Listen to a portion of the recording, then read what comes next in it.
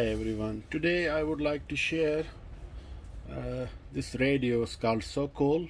It's 2-band 7 transistor Superheterodyne radio receiver in the Union of Soviet Socialist Republics USSR by the Moscow Radio Works Limited.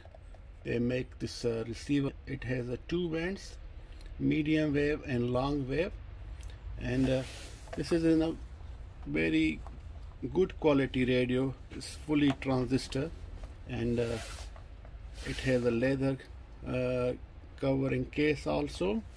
And this is the battery, 9 voltage lead acid battery. It was in this receiver, so with the time the lead inside is dried out, but this was the battery, and I see first time this kind of battery myself, and filled with the lead acid and produce 9 volt. Actually this was recharging when radio was operated on the electricity of 220 volts, so this was recharging itself. When you pull it out, then radio was working on that battery in the beginning, but now I put a normal 9 volt rechargeable battery inside it, and yeah, I cleaned the radio. It's was in a good shape also, so a little bit contact cleaner here and there, and it's absolutely in working condition. It's amazing the quality they have made. So this is here is a on off and volume control. This is the tuning. This is for the external antenna, and this is the earphone jack, and yeah, this you can add up 220 voltage. This is medium and long wave band switch in the radio. So let's turn on and to see.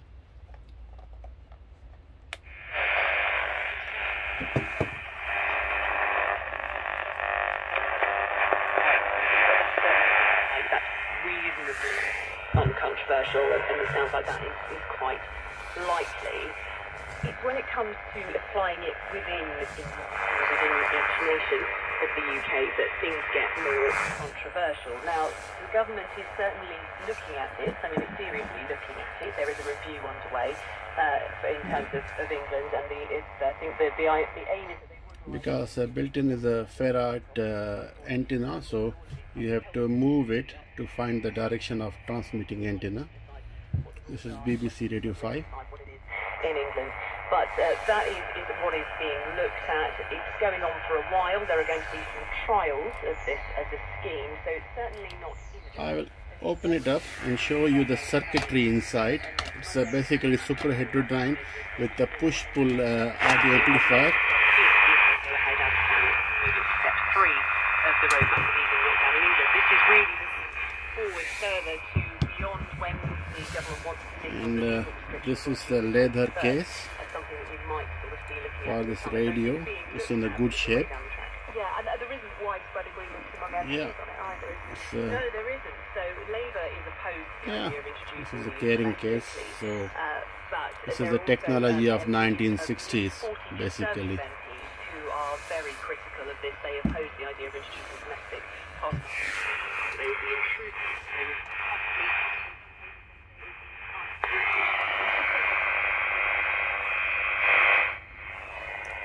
you can read here, made in USSR.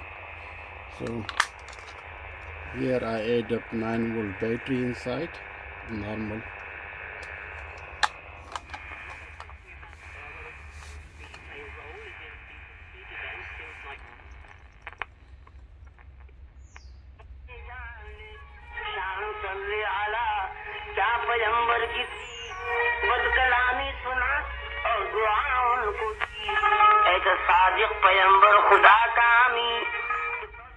This is a local Hindustani radio in The Hague.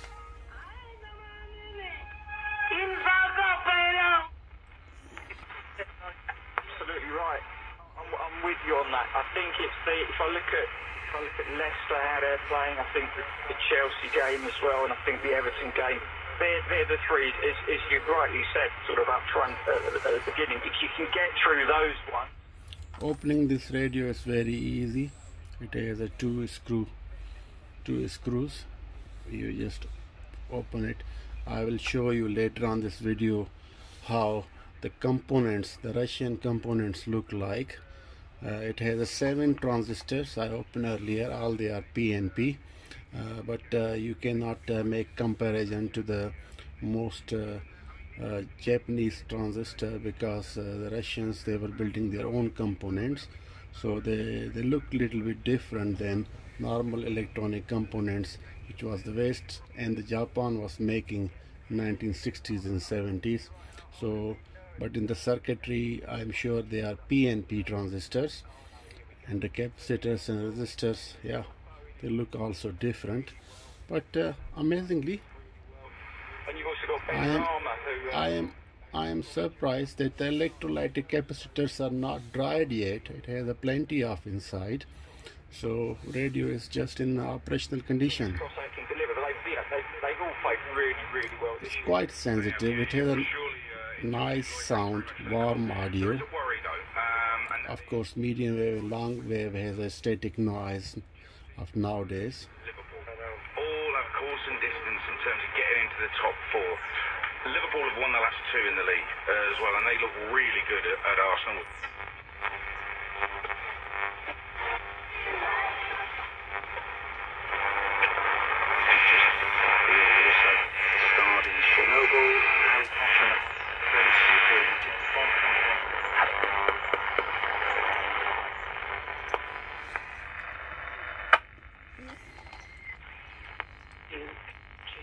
What might or might not happen.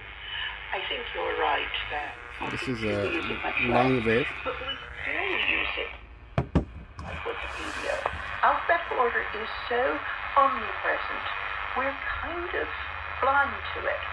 If I thought, gosh, there's that chap on the radio, what's his name? Something Rosen. I can't remember his first name. And I go to Wikipedia and I look up Rosen. It will give me a list of... I will increase the full volume so you can hear how loud this small radio is. It will be in alphabetical order. So we still do use This is it the full volume. I'm thinking about the way the alphabetical order relies on the fact we have really embedded the alphabet in our heads, because quite often when you say, all right, so we go through to something and then we've got to find different things within a list in alphabetical order, but we actually have to know the alphabet sometimes forwards and backwards, don't we? I've noticed when working with children that even if they've got the alphabet sorted one way, it doesn't necessarily mean they've got it the other way, because when you say, oh well, what came before that, or what will you find earlier in that list, they're much less able to tell as papers fall off the shelf and collapse onto the floor. And when you think about it, not everything we use is alphabetical. I mean, the system is chronological. So here are the transistors. This is 1, 2, 3, 4, 5, 6, and 7th one is also. And these are the 2 are the oscillator coils, and 3 are the IF coils for intermediate frequency. And it's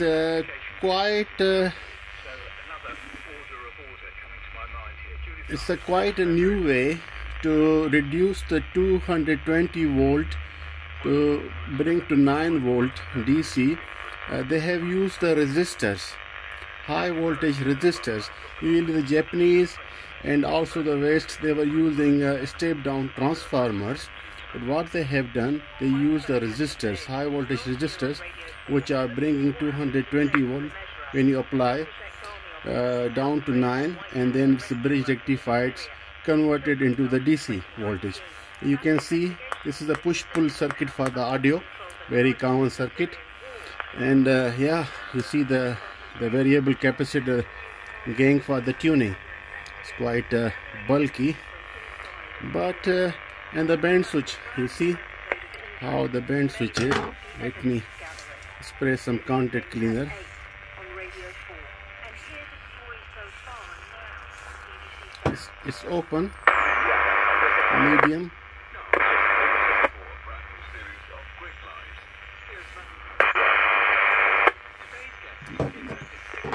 and this one is a coil is for the tuning medium wave, and this is for the long wave. You can see how it's built on the ferrite. It's a ferrite core on the top of the ferrite core for the tuning. So yeah, basically you can see the speaker is saying 9th month of 1966. So this radio is built after 1966 because the speaker was built in the September 1966.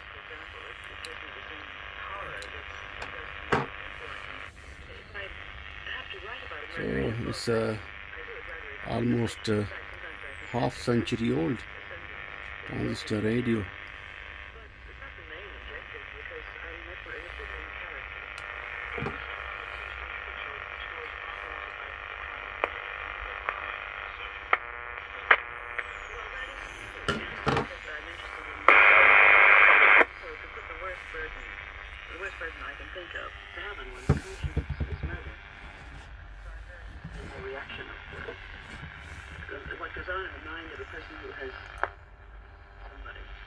The post-murder conscience.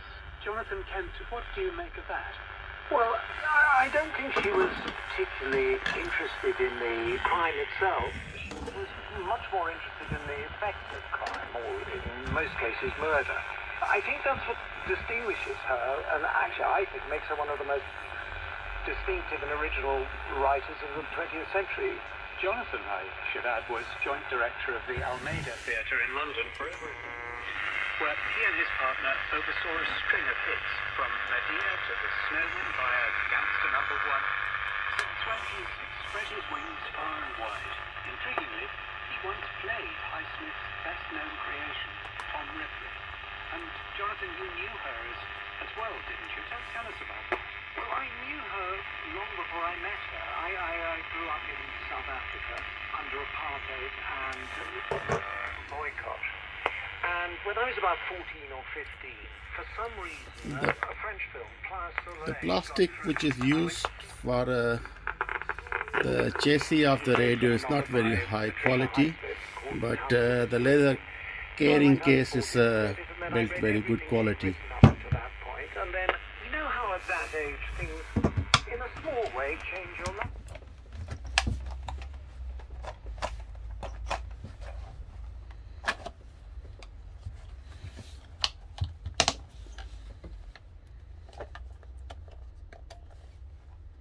In Switzerland to be interviewed, and we were filming a lot at the Savoy, and so they had a suite at the Savoy where they stored all the camera equipment, and they said, would I like to stay there? And in the next door suite was Patricia Highsmith, and because I've known her since I was 14 or 15, known her work, we got on very well. I mean, she was interested that I knew so much about her, and also interested that I was playing Ripley, which she had a vested interest in me, and she thought, I think, that I was okay in it. So we became friends. In a small way, she sort of helped form you then. Exactly. Formative influence. Well, she was as I say, when you're 14 or 15, things change you a little bit. And the idea also for a 14 or 15-year-old that cause and effect and crime and punishment are necessarily connected is very seductive. How odd was she? I read sometimes how odd she was. I didn't find her odd at all. She was shy. She was very shy, actually. I mean, to be honest, she drank quite a lot. She had a fringe, a sort of hank of hair, which would fall down over her eyes. And I would catch her sneaking looks at me and staring at me from under her fringe. And there was nothing odd, as far as I could see, about it. Perhaps my standards of oddness are different. I have a photograph of her here, looking exactly as you described her. Actually, quite glamorous in a way. Yes. A very masculine hand with a cigarette in it. that little shank of hair hanging down, as you say, quite beguiling. Yes, she was. She was seductive. And she was also sort of ruthless. I got a phone call once from this poor, bemused German... Thank you for watching.